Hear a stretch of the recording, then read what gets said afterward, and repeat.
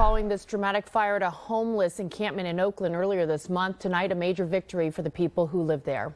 A federal judge sided with those living in the encampment, announcing a restraining order will stay in place to prevent Caltrans from kicking them out. NBC Bay Area's Velena Jones has been following the story and explains what's next.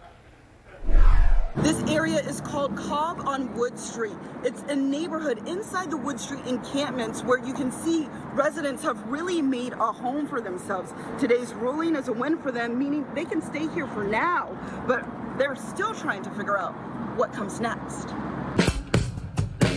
Beyond the abandoned cars and piles of debris, the center of this Oakland homeless encampment on Wood Street is filled with gardens and community. The makeshift neighborhood is what more than 200 people living there are fighting to keep. They can't bulldoze it with us in here.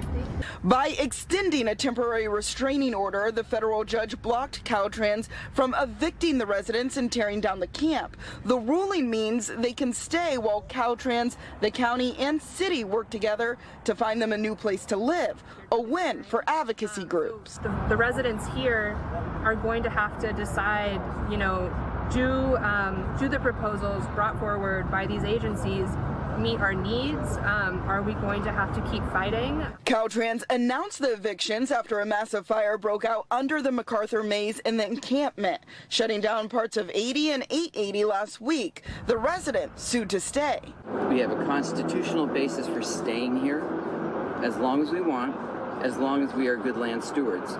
And that means dealing with fires. City officials say while they don't have the room to shelter everyone, they are looking for solutions. One of the areas that we were exploring is the Oakland Army Base. It's one of the few places that the city owns property. As agencies search for answers, Wood Street residents hope they are part of the conversation. Let's just sit down and let's just figure this out. We don't have to go into anything where we're hurting other people. In Oakland, Velena Jones, NBC Bay Area News.